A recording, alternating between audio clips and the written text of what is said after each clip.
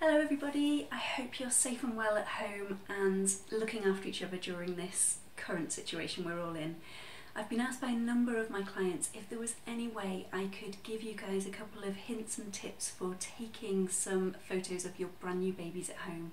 I know it's super disappointing for you to not be able to come in for your newborn session while your babies are still so tiny, but I promise as soon as it's safe to do so, we'll reopen the studio and take some beautiful portraits at whatever stage and age your baby is at when it's safe. Now, for lots of reasons, I don't want you to attempt to do a full newborn shoot in your own home, mainly for safety reasons. I've got years and years of experience at taking, posing and looking after your baby to make sure they're safe and happy during your session. Now, for that reason, I don't want you to attempt to photograph your baby in any props or baskets or anything you may have at home. I don't want baby to be able to fall, to bang themselves, or to do anything that would cause your baby any discomfort or pain. So safety first, we're going to go with quite a simple pose for you so that it's the easiest one for you to be able to just capture a couple of little snaps to be able to show your family and friends your beautiful new addition to the family. Now I'm using a bedroom just to show you, so this is my bedroom at home. Now I suggest you either use a bedroom or a living room where you have either a bed or a sofa, so you've got a soft surface that you can put baby on. The other thing to think about is light, so don't worry about using flash or any professional lighting. So if you are using a camera, so turn your flash off, and same with your phone. If you're using your phone, then don't have flash on, you don't need it for these pictures. Now, because we're going to use natural light, you're going to want to find somewhere in the room that's near your window, and you're going to want to position so that the window is either on one side or on the other side of baby.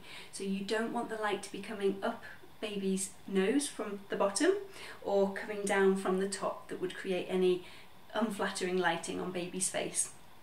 Now, what we suggest is if you have got pets or if you've got any other children or toddlers in the house, when you decide that this is something you're going to want to do, close the door and just take a few moments so that you're doing it on your own, so that for safety reasons nothing's going to jump on the bed with baby, so you haven't got an excited dog that's going to come and join you and want to join in on your session, and you haven't got a toddler, big brother or sister that's going to desperately want to join in and do anything that might injure baby while they're positioned on the bed.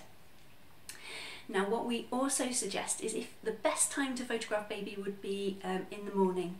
That's purely because your light will be best, it will be coming in from the side, and often baby will be more settled in the morning than they would be later on. The closer you get to dinner time later on in the day means that your baby will get a little bit more unsettled, and you'll find that you get more sleepy, content babies in the morning.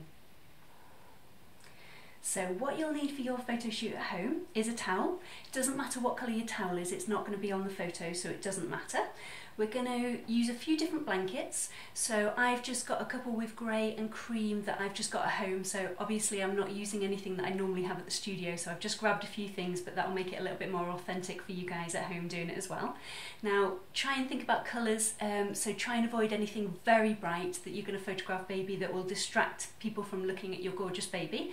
So I've chosen neutrals with creams and greys, and then I'm also going to swaddle baby and have baby in a wrap, so I've just got a little bit of stretchy fabric that I've got here, but if you've got any swaddles or if you've got any cloths that would be perfect for wrapping around baby, you can use those.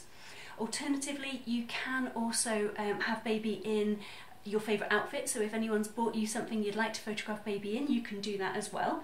One thing I wouldn't suggest though is having baby with nappy off, just purely because I don't want you all messaging me saying that you've had any accidents on your bed or your sofa at home. So I would suggest, and baby will be a little bit happier if you keep nappy on during this photo shoot.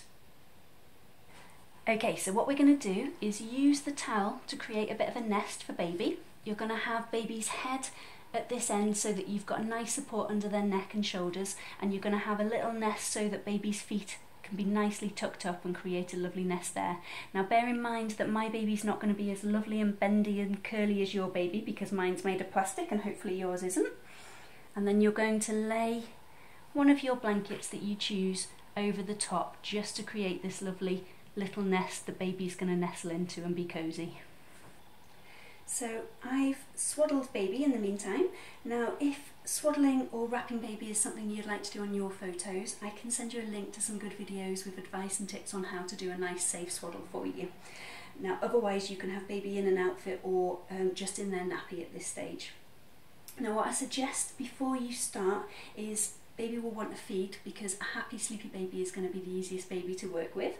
And what we suggest is to take baby down to the nappy first, wrap them up in a blanket that you've got, keep them nice and cosy, and then let them have a feed, so that when they settle and go to sleep you're not going to upset them then by undressing them once they're happy. So my baby's all swaddled and happy and content here. Ignore the fact that he's awake, because obviously he would be asleep if we were doing this properly. So he was going to be popped into the little nest we've created here. I'm bringing him down so that his head and neck is on the towel that we've popped underneath the blanket just to support him. The nest comes all the way round so that he's nice and cocooned and safe and cosy all on the blanket here on the bed. Okay, so baby's in position. We're going to start off with a full length, so you're getting head to toe. Leave a little bit of room top and bottom so you're not cropping in too close. You can then slightly alter your angles a little bit, so come from side to side. And you can come in and do a close-up of baby's face. You can also do a little side profile of baby's face.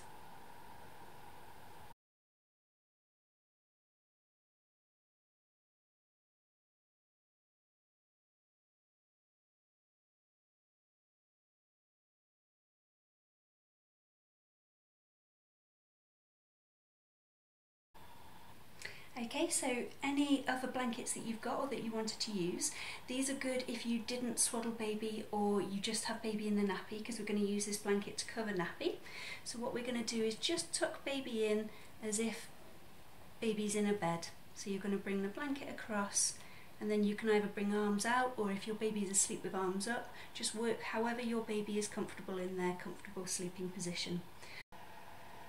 So baby is all tucked up happy there, and you get your shot from above.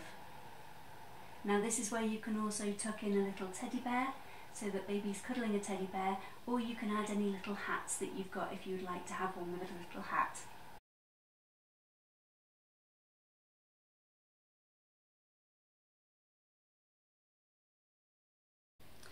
So that has helped you take between 4 and 5 classic portraits of your new addition to the family. Now I promise we will do a beautiful full newborn session for you as soon as it's safe to do so at the studio. But in the meantime, you now have something that you can show family and friends so they can see your new addition while they're still not able to meet them. If you've got any questions on anything we've covered in the video today, or anything else you'd like to ask me advice on, you're more than welcome to message me. I can't wait to meet your new additions, so take care, and I'll look forward to seeing you all soon.